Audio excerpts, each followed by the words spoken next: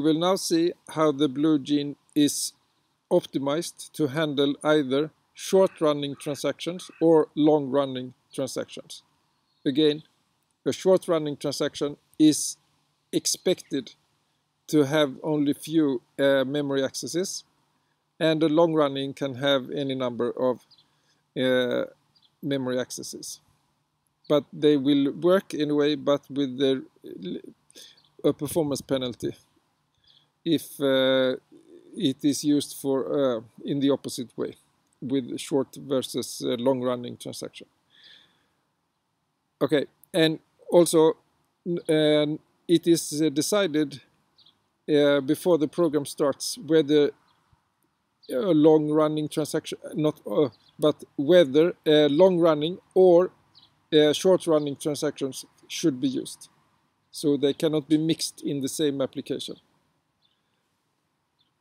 Okay, so a transaction usually is speculative, but it can be forced to be non-speculative if it must succeed.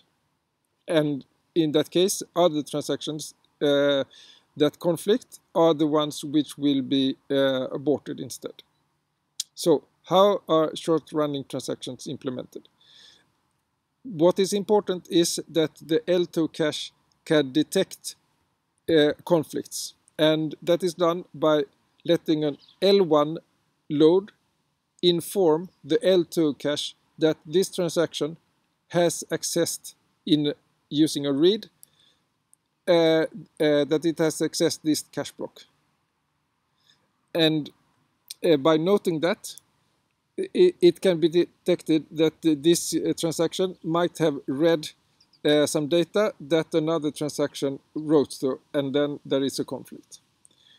On the other hand, if there is a store to the L1 cache, the entire cache block is removed from the L1 cache, and it is obviously copied to the L2 cache. I mean, it cannot be just forgotten, clearly, then we would lose data. So the data is written as a L2 cache block. And again, it is noted that this transaction has modified this cache block. Not which byte, but that it has modified something in this cache block.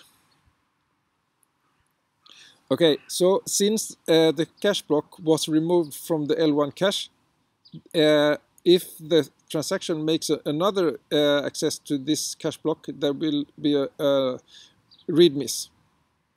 But it's expected that that is not too frequent for short-running transactions.